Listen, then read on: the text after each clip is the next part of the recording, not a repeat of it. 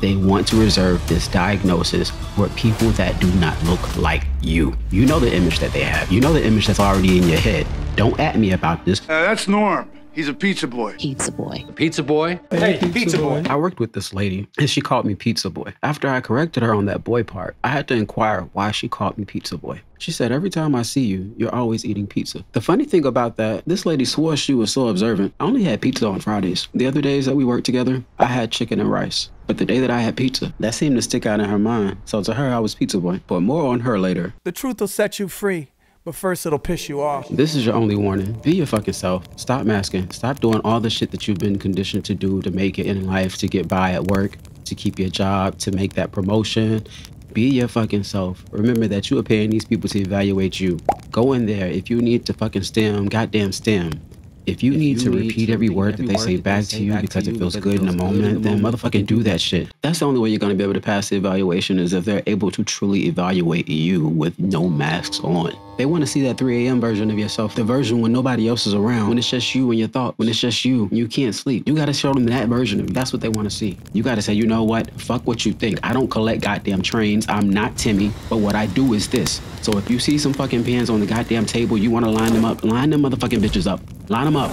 If you want to clap your hands, if you want to flap them bitches, do that shit. If you want to turn around in a circle 3 times, get up and do that shit. You've got to be your authentic self, and that's what they fail to sell you because they want to reserve this diagnosis for people that do not look like you. You know the image that they have. You know the image that's already in your head. Don't at me about this. You know the image that they're trying to maintain. They love attaching trauma and PTSD to people that are Black.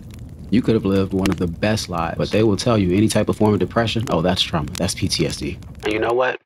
As you get older, it probably is some trauma there because you've always been told that you weren't this, you were that.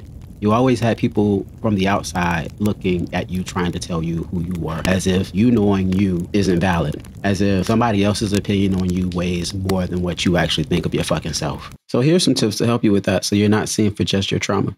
Don't talk about any type of friendships that you've had that have went bad, because depending on how you speak on the situation, you may come across as if you're holding on to it. And if you present that you're holding on to it, then they're definitely going to label that as a traumatic experience. The truth of the matter may be that you had friendships, but once they saw your quirks and they were just like, nah, this nigga crazy, they dipped. You can't talk about that though, because those type of things, that's like dopamine to the doctor's mind. They're like, oh shit, like they got a bingo card that they're just like waiting to fill out with you. They're not really seeing you. Chances are you're an adult of a certain age. And so you know that you can't just rearrange people's desks, but that's apparently what they want you to do. They want you to break out of all those social norms that we're supposed to follow. But in this moment being evaluated, it's like, forget everything that you knew. And never mind that the person that's assessing you has a horrible cough and they've been touching everything in sight.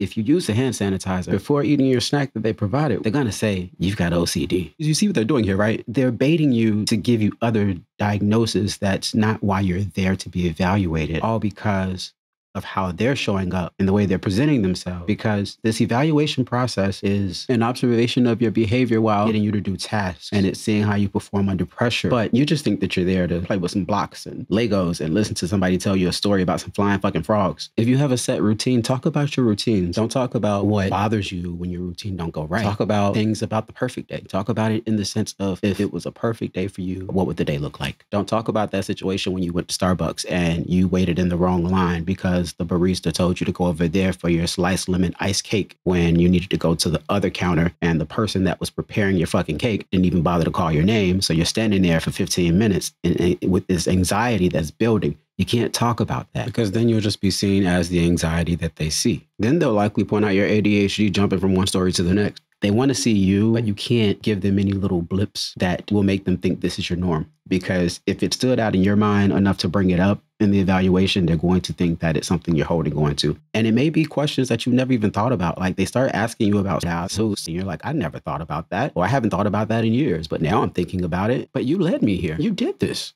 I can't tell you to put on an act, because this isn't something that you can act out, but you just have to really be yourself. You have to, if you're fidgety that day, you have to let yourself fidget. You can't mask, even though it's going to be uncomfortable and hard as hell to not want to do that, because it's 4 hours with a stranger. And if you're internalizing yourself and if you're self-aware, You're going to be thinking, is this person judging me? Well, they shouldn't be judging you. They should just be assessing you, looking at your behavior, taking note of your grooming standards, which again, all that's subjective because what of my grooming is better than yours. But hopefully they'll see you the way they need to see you to make a proper assessment. And I'm just not sure that you'll get that. Not without taking out a piece of paper and making a list of all the things that you think make you autistic.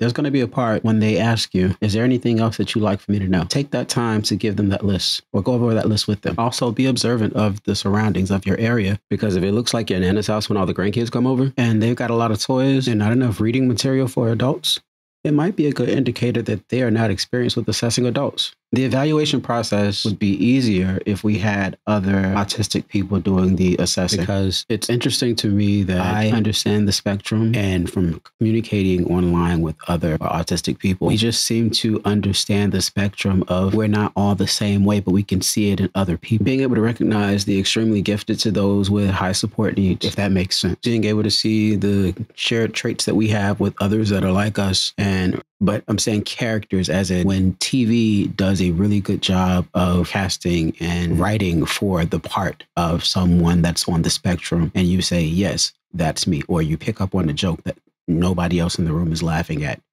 It's those type of things. Hello, pizza boy. Sharon and I worked together for 8 months. We were in the same training class, so we had lunch at the same time. Though we didn't necessarily eat together, she saw that I had chicken and rice every day except for Friday. Sharon was ex-military working as a claims adjuster. She prided herself on being hyper-detail focused. I gave Sharon a ride home twice. Both times she commented on the smell of my chicken and rice and said how much she loved rosemary chicken and she was probably going to make some when she got home. But for whatever reason, to Sharon, I was pizza boy. Sharon and I worked close together, so there were other things that Sharon could have remembered about me. But for whatever reason, Sharon took one thing that I did on an occasion and made that become my whole personality. Sharon was let go. Sharon, despite her training and her eye for detail, she put the same notes on several different unrelated claims. What Sharon did was she looked at the person's name, the make and model of their car, and their address. And based on those things, if you had a name that was, Sharon was declining your claim. Sharon was guarding that pocketbook like it was hers. Even with supporting documents like a police report, claim denied. Like all American institutions, medicine has been shaped by a legacy of racial injustice. 5 studies examining over 100,000 students from up to 113 schools found racial minority students receive significantly fewer honors grades in core clerkships compared to white students. Grading disparities can disadvantage minority students when applying to competitive residency programs and may contribute to a lack of diversity in these fields. Naturally, that lack of diversity will also reflect in how we are treated. A report titled Understanding Healthcare Students' Experiences of Racial Bias shows that racial and ethnic minority group healthcare students experience and witness racial prejudice and stereotyping from academic and clinical staff. They adjust their behavior to not be seen as those stereotypes, to separate themselves from that group over there, and endure increased stress to prove intellectual ability, sometimes ignoring their own understanding of the groups that they belong to, while reinforcing what they've been taught, making them feel more comfortable in their position of gatekeeping. Medical practitioners take an oath to do no harm, but evidence shows that doctors and the greater population exhibit the same levels of implicit bias. Implicit bias is the tendency to unconsciously associate groups or category markers and a negative evaluation. Although she was a minority as well, she had her bias that she brought into the practice. She has a child that's nonverbal, and she doesn't believe that genius is a part of the spectrum. Hell no, I'm not saying that I'm a genius. I'm just saying that she also only believes that there's a very limited range of what's on the spectrum. Still, she got 20 years in the game. She still felt that way? Yeah, because you remember she said that therapists and psychiatrists, that they weren't the same, and that therapists, they don't know what they're talking about when it comes to this type of stuff. Remember, only to come back later and to say the same thing that your therapist said, right? Yeah, but you know, she said she didn't trust them. No, she said you have to take their diagnosis with a grain of salt. I hope all the doctors who misdiagnose people of color in particular have to face some type of consequences at the pearly gates. If you reserve a diagnosis for pale skin and automatically attach trauma to darker skin, I hope there's like a special VIP section for you in hell. I was misdiagnosed by someone brown, and that's why I really have a problem with the whole black and brown statement. And there you have it. That's one of my bias. I hope with these tips, somebody sees you for your chicken and rice and not just the pizza that you have on Fridays. That they see you for the ride that you gave them. That they remember, hell, that they just remember your name and not call you something, some shit based on the food you ate. Don't forget to hit that like and subscribe. I'll see you later. Bouncing around, bouncing around, bouncing, bouncing around, bouncing around, bouncing, bouncing around, bouncing around, bouncing.